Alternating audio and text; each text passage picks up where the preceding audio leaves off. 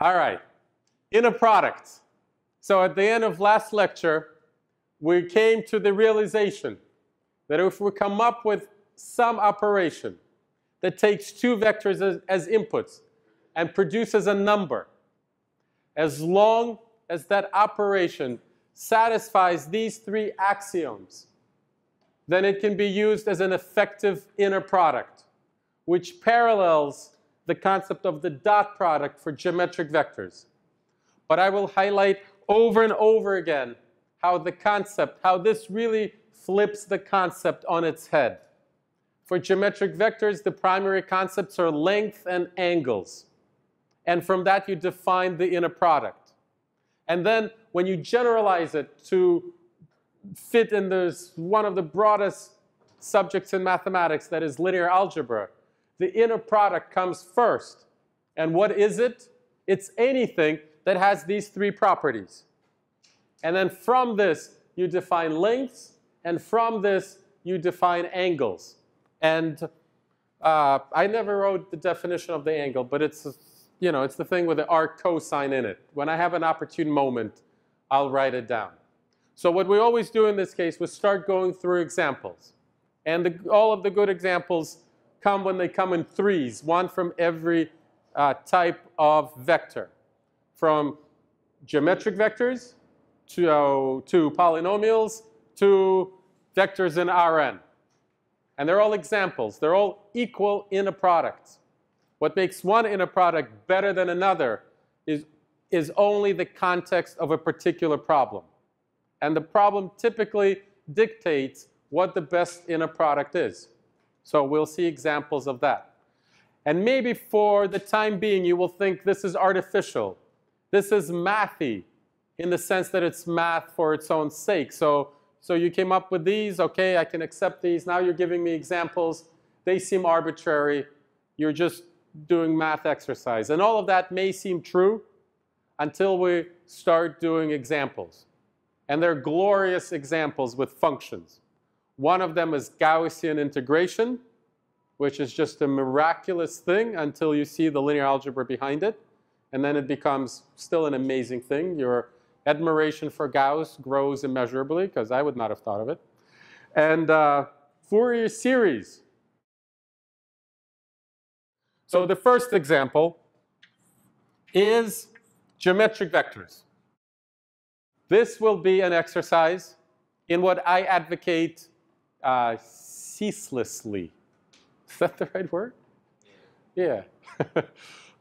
Treat all objects on their own terms. Treat all objects on their own terms, which means that when we're talking about geometric vectors, we're allowed to talk about their lengths and angles and all of the other geometric aspects.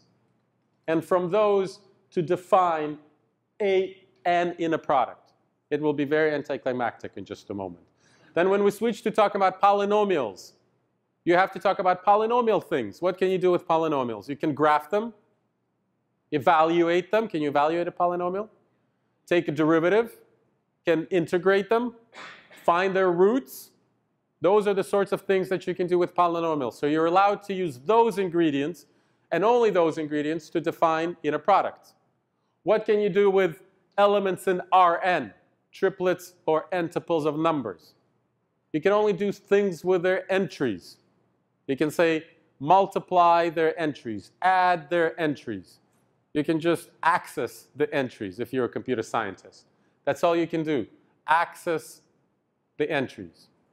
And so from that almost nothing, you're required to define an inner product. So we'll start by writing out a few things that are inner products. And then I will give you a few examples of operations that technically qualify as candidates.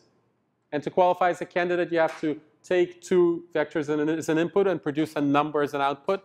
But in one way or another, they will fail to be inner products. In other words, they will not satisfy one of these axioms. This one being the most interesting. So you have no idea how much time we'll spend with this one. Something that seems like almost like an afterthought, not an afterthought, but something that we had to throw in for sanity's sake, actually ends up being the most interesting of them all. So let's just dismiss geometric vectors. When it comes to geometric vectors, there is really only one reasonable definition of the inner product. And it's the length of one times the length of the other times the angle between them. Okay, so it used to be the dot product. Then it became an inspiration for inner products.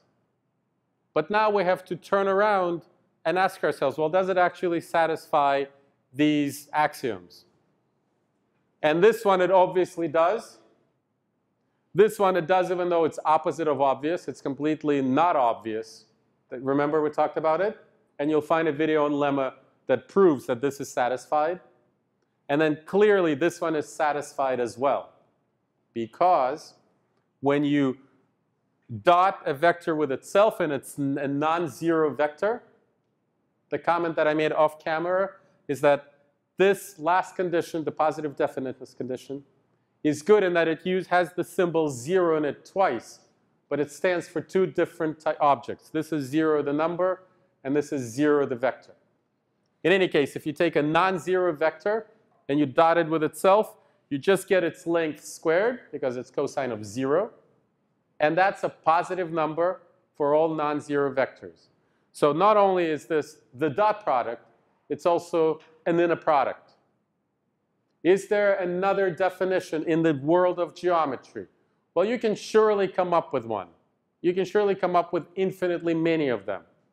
But I actually think it would be confusing if you did anything other than this. Sometimes, depending on what units you use, whether it's meters or kilometers or miles, you might want to put one big coefficient in front of the whole thing and say that 1,000 times this is the inner product. But it's really the only one that's ever used in applications, or I'll just say the only one that I've ever used in applications. I think it would be confusing to use another, because then the word length loses its unique meaning. Right now, the word length here means tape measure length. You take out the tape measure, you measure the vector, that's your length. And if you measure length through the inner product, right, square root of the inner product with itself, well, you'll get back the same length. And it's consistent. But if you use the totally different inner product, if you got really creative, and you said something like, reflect one of the vectors, and then evaluate this, that would actually be a pretty good one. Would it? I'll think about it. It might violate this, but it will actually survive the other two. But something like that. You could get creative and say, reflect A and then evaluate this combination. That would be something that actually satisfies these two axioms. It'll fail this one. Yes, it will. But if you could be creative and find something that satisfies all three, I can give you an infinite number of ways of doing it. You will now have two different lengths, one that you measure with a tape measure, and the other one that you would measure in linear algebra sense, and there would be a mismatch, and you don't want that. So let's just say it's the only one that's practically in use for geometric vectors.